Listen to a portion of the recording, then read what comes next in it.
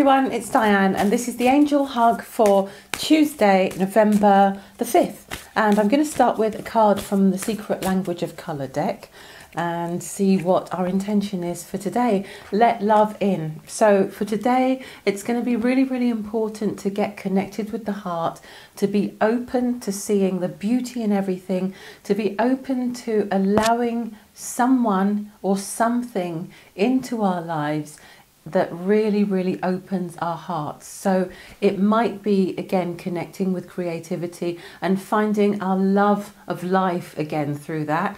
It might be being open to connecting with someone really special. It might be being open to connecting with the collective and doing something that allows us to bring more love into the world. And it might just be that we allow ourselves to be open to being divine channels and receiving love, allowing love to flow through us out to others. And that's the message for the first message for Tuesday. I'm going to choose something else from this deck as well, because I feel as if it's calling me to just add something that will tell us where it is we can really, really bring improvements by letting love in today.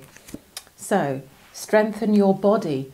Great. So another card about the body, taking care of the self, nurturing and nourishing the body and soul. And it's bronze. And I look at this and it almost looks like armor. And I'm thinking, okay, this is not about being protective, about the self being defensive. It's about developing a real core of inner strength.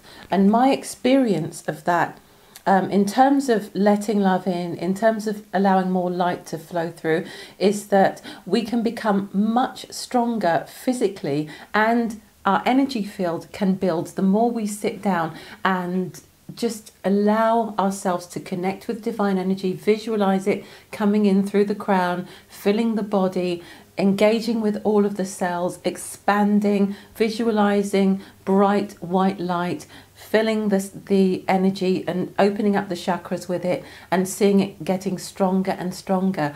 This is actually the essence of what Reiki is and what healing is. And if that healing works on an emotional and mental level, but also works on a physical level, then it is also the key to strengthening the body.